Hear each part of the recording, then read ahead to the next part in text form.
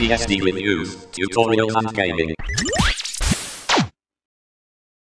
GhostBSD is an essential part of the BSD ecosystem.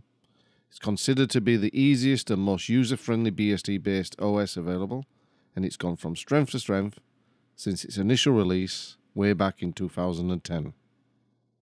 Before we start, if this is your first time to the channel and you would like to learn more about FreeBSD and the journey to a better desktop and server, then please hit subscribe and hit the bell so you don't miss out.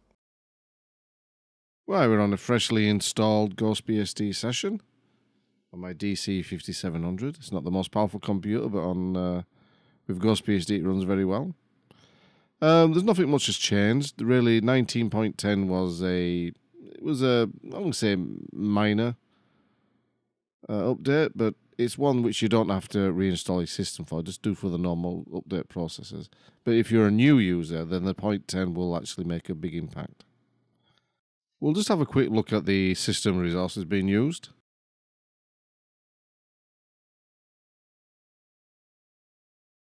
We'll go to the terminal and we'll just use top.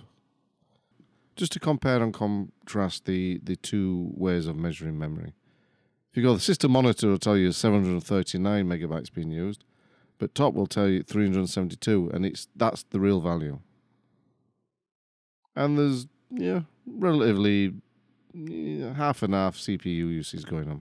Right, so GhostBSD 1910 uses FreeBSD 12.1 pre-release, and there's my DC5700 CPUs. We'll have a quick look at what's available in the installed applications. You've got Character Map, Archive Manager, Calculator, Font Viewer, Search Tool, Plank, Plumer, and Screenshot Util. You've got LibreOffice Math, I have Mate, LibreOffice Draw, Color Selection, and Shotwell. Firefox, of course, Thunderbird, and Transmission. You've got Atrill, LibreOffice, and a dictionary utility at the bottom there, which is always actually quite useful. Brazero, Rhythmbox, Simple Screen Recorder, which I added, a sound config, and VLC player. You've got Kaja, Deconf Editor, Log File Viewer, Disk Usage Analyzer, System Monitor, Terminal, and Power Statistics. In places, you've got Home, Desktop, Computer, Network, Connect to Server, Search Tool, and Recent Documents, but because we haven't been on here before, there isn't any. Then you've got Preferences, which is hardware, displays, keyboard, etc. Preferences for your network. Look and feel. Personal.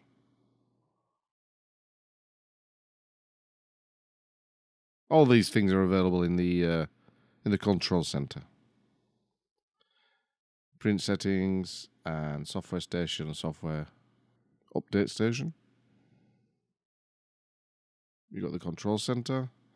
And like I say, everything available in the menus is available in your control center, just in case you want an all-in-one. Then you've got your about, your lock screen, log out, etc. Speaking of your control center, right, in the control center, the update station, so we'll see what's available to update the system. And there you are, there's some updates available. Okay, we'll run it. And it's always useful when you install a new system to grab the latest updates and bug fixes. Right, we'll just skip to the end. And we'll have to restart. So I'll restart it, and again, I'll carry on when it's logged back in. There we go. So we're all nicely updated. I'll tell you we're on Mate 1.22.1. It's all very nice. And open the terminal. And just to show you that we're on FreeBSD 12.1 pre-release. There we go. So we've got your clock and calendar, your network, your volume, and Simple Screen Recorder notification. And the usual applications menu, which we've already looked at. So it's laid out pretty much as you'd expect in a Mate system. I'm just going to do a bit of customizing here.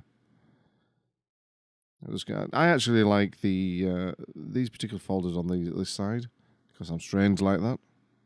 I'll just rename that. Change the wallpaper.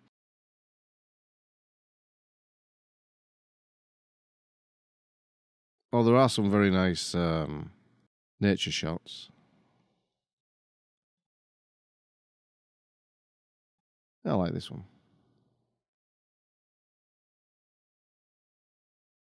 Reminds me of something out of a Tim Burton film. Right, let's have a look. We'll have a look at LibreOffice, especially the writer. I like how it comes already installed. So right out the box, really, GhostBSD is set up for you to get things done with. It's very nice.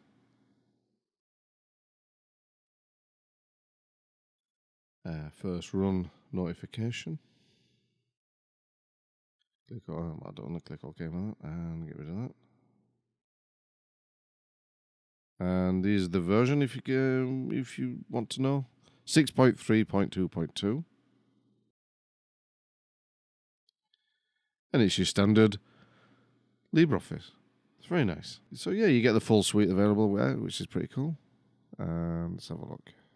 Firing up Firefox, and it's actually quite quick.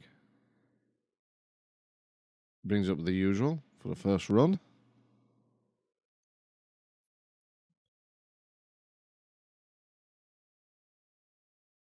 I'm just going to go to the best YouTube channel in the world. And there's no bias there. This isn't the fastest computer in the world, so there is a slight laggy there. And in case you want to know, the version number is, if I can find it,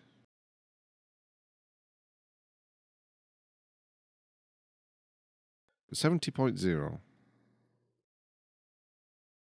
I just want to show you something else with LibreOffice. One thing I noticed when I wanted to print is that it picks up my network printer without any configuration. Absolutely brilliant. And to me, that's 10 out of 10. Because Cups is already installed, Cups is already configured to listen out for network printers, it picks it up straight away. Excellent. I like that. And also, as a bonus, I just want to show you just how many packages are available for GhostBSD. 32,779. And that's quite impressive. So if there's anything that you want on GhostBSD, the chances are they'll probably have it. My thoughts on GhostBSD. Well, yes, GhostBSD 19.10 Mate. Changes since 19.09. The UEFI multi-boot installation for supported hardware has been updated. Changes to the ISO boot up setup. And removed net mount services. So if you've got an existing installation, you just upgrade the usual way. And if you're a new user, grab the latest one. GhostBSD continues to be an excellent desktop operating system, showcasing what FreeBSD and TrueOS has to offer. It really is fantastic. And they've improved so much over the last few years that I can actually recommend them wholeheartedly to new users, knowing that they'll get a good experience and a favourable impression of FreeBSD. Anyway, that's it. Thanks for watching, and I'll catch you next time. If you want to see more videos like this, then hit that like button. And to make sure you don't miss out, please consider subscribing, as this really helps me help you.